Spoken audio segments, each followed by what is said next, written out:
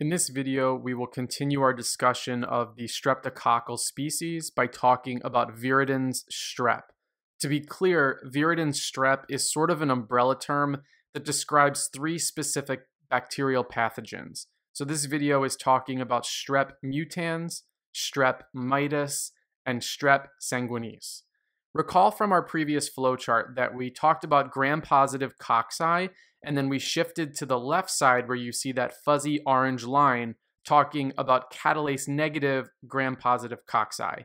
And therefore, broadly, we're talking about all of the different streptococcal organisms. Within the streptococcal family, we further subdivided those catalase-negative gram-positive cocci depending on their pattern of hemolysis. The previous video, if you're watching in order, introduced you to Streptococcal pneumoniae, which is an alpha hemolytic bacterial pathogen that's aptotion sensitive. In today's video, we'll talk about the strep viridans family, which follows the same exact flowchart, but is actually aptotion resistant.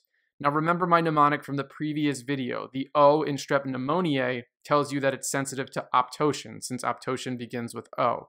The R in viridans strep tells you that it's aptotion resistant. So bottom line here, and first major high yield point of this video, is that when you differentiate strep pneumoniae from strep viridans, aptotion is how you make that distinction if the test rater doesn't give you any other information. So with that said, let's get started with viridans streptococci. Now the defining characteristics, as I just mentioned, gram-positive, catalase-negative, alpha hemolytic, aptotion resistant. Remember that R in viridans for resistant, aptotion resistant. This bacterial pathogen exhibits chain-like growth patterns. It's also bile insoluble, which differentiates it slightly from strep pneumoniae, since recall from that video that strep pneumoniae is actually bile soluble. This one's bile insoluble. And just like strep pneumoniae, viridans strep is a facultative anaerobe. Now, the really high yield thing to know about viridans strep is that it's found in the oropharynx, and there's a slight difference between that and strep pneumoniae. Strep pneumoniae was found in the nasopharynx, whereas viridans strep is in the oropharynx. And as you'll see, this has really high yield implications for what kind of diseases it can cause, namely its association with dental procedures. So with that said, let's just talk about the virulence factors.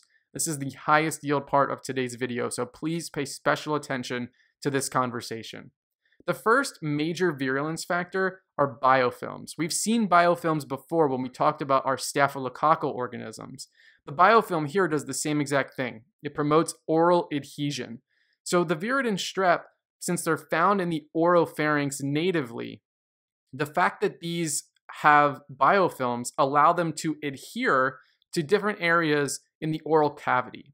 So it shouldn't surprise you to learn that the specific viridans strep species of strep mutans and strep mitis cause gingivitis, dental caries, etc. Basically problems with oral dentition. That's the first very high yield point. The second virulence factor are dextrans. Dextrans bind to things called fibrin platelet complexes, and this allows them to aggregate on damaged heart valves.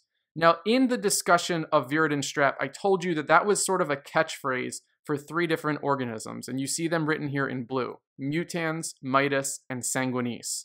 Strep sanguinis is really the one that has the virulence factor of the dextrans.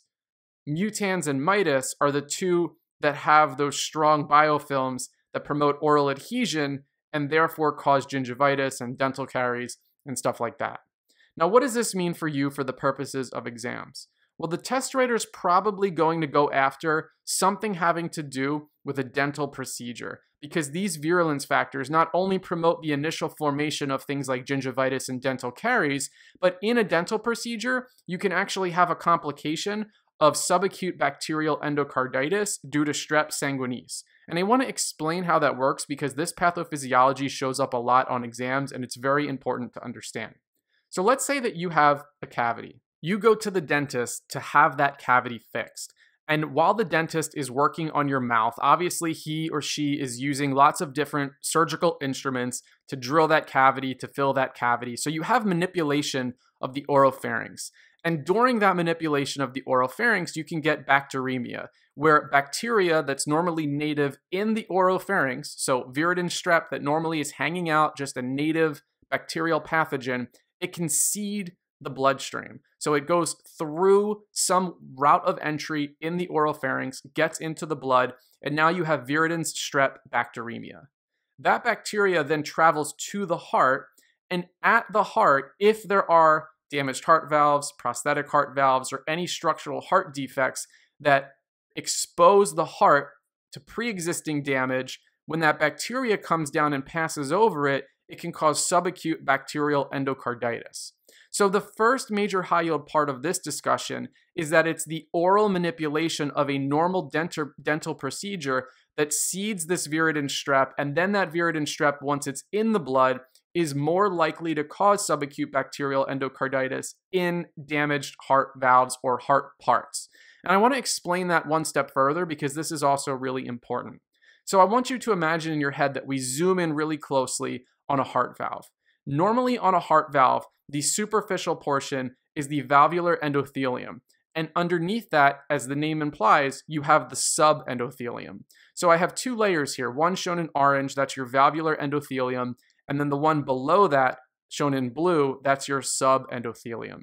Now, in the case of pre-existing damage to heart valves or prosthetic heart valves or structural heart defects, you can assume that there's a problem with the valvular endothelium. So now I've shown the valvular endothelium and it's damaged. It has holes in it, and basically the subendothelium is now exposed, whereas in a normal functioning heart valve without any pre-existing heart defects, that valvular endothelium would be one smooth, complete layer.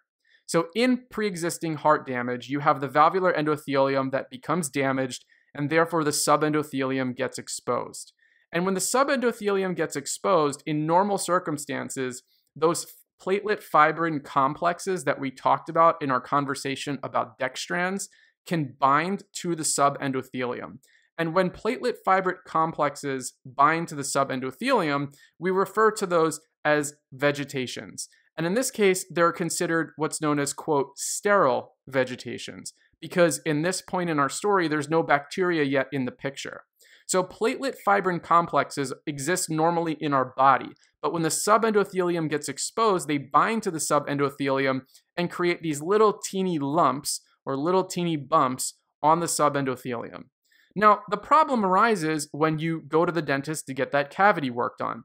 Now, what you see here shown in green is if there's bacteremia as a result of manipulation of the oropharynx, so that Viridans strep passes through the oropharynx, gets into the blood, and then travels to this damaged valvular endothelium, it can pass through the valvular endothelium, bind to the subendothelium, specifically on those platelet fibrin complexes, and now instead of having sterile vegetations, we have bacterial vegetations because those platelet fibrin complexes, aka the vegetations, are now seeded by the Viridans strep.